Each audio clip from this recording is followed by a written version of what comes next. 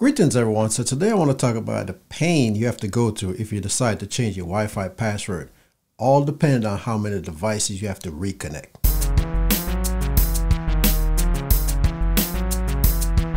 Okay, so if you're considering upgrading your Wi-Fi, because I just recently did mine. As a matter of fact, I talked about it in the previous video. Now the pain level of switching your Wi-Fi or upgrading to a new Wi-Fi can go from a 1 to a 10. And that all depends on how many devices you have to reconnect. Now it's possible to just upgrade your router to a new router, whatever kind you get, and then use the same ID number, that Wi-Fi name and the password, and everything probably picks up.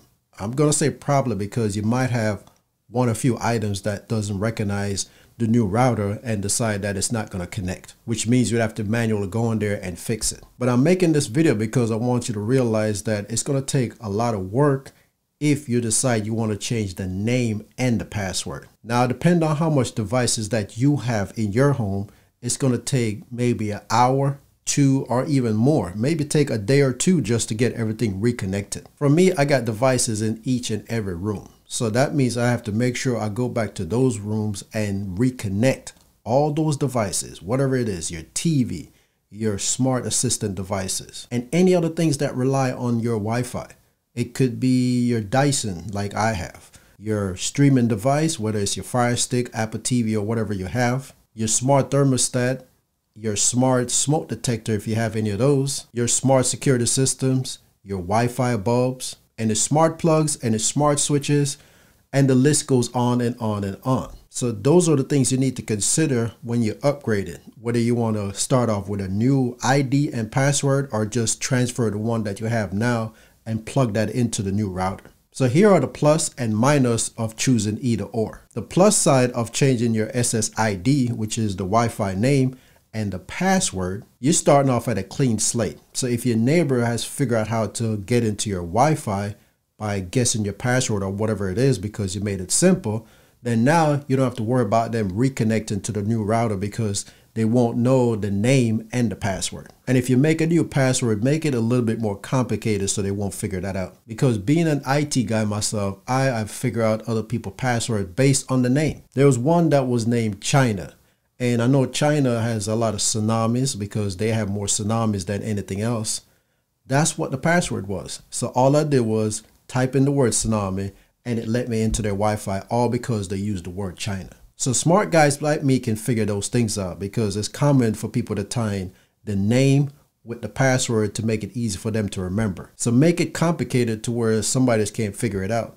Write it down, put it in your jewelry box, put it in your desk drawer, put it in your pantry, put it somewhere. But unless they break into your house, they'll never get that password. So that's the plus side of it. You will knock off anybody who has figured out how to tap into your Wi-Fi because now you have a brand new password to log into your Wi-Fi. And I would change the name to even make it more complicated because your neighborhood can be full of different Wi-Fi names. But if you change the name, now it's going to be harder for them to figure out if that's yours or not. Now, the big minus is you have to go through, like I said, and reconnect all your devices, which means some of your devices won't automatically just give you the ability to change the password. Some of them you'd have to probably go through the process of trying to set them up all again, like when you first got the device. So that means you probably have to remove it from the account that you have signed up or the app that is connected to, and then reconnect it to the account or the app based on how you set it up in the first place. So all of this is going to take work.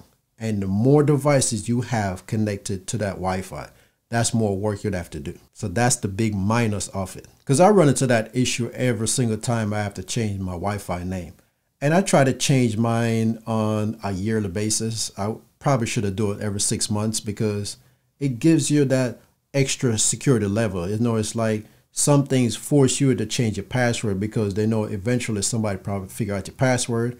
So it's just an automatic thing to just go in and change the password. Like I said, I used to do mine on a 6-month rotation and then I started doing it yearly. And that's because it's a lot of work just to go through and reconnect all these devices back to your Wi-Fi. So that's what deters some people of changing their Wi-Fi password because it's a lot of work to go through and reconnect everything. And unfortunately, some of the things that you have require you to pretty much set up the devices all over again because you have to remove that device and put it back in.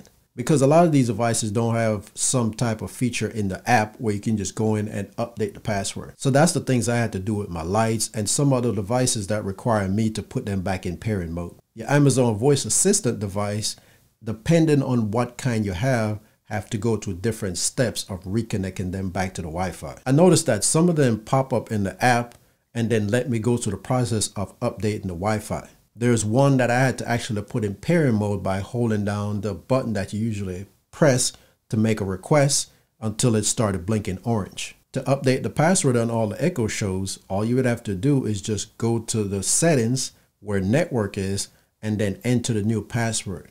If you have that two-step verification on, you would have to put in your Amazon account, and then it's going to call you and give you those numbers that it usually does, so you can reconnect those devices back to your Amazon account. But like I said, it's a lot of work. So just prepare yourself that if you decide to change the password, which is a good thing, like I said, that's what I'm recommending, that it's going to take a lot of work.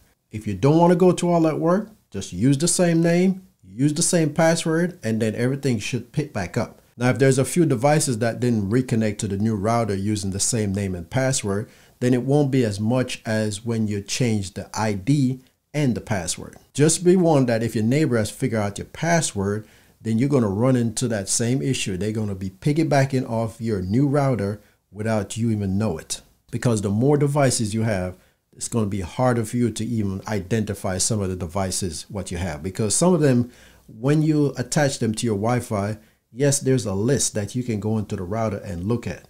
But some of them have some odd names and you will probably not even recognize it's your neighbor because it might say some type of weird name with a bunch of numbers and letters that doesn't make any sense. That could be your neighbor right there, but you wouldn't even know. So I'm gonna leave it up to you to decide whether you change it or keep it. I just wanted to present this to you so you will know what you have to go through if you decide to go either or. All right, so that's gonna be it for this video. Thanks for taking the time for watching. Have a good one, and I'll see you next time.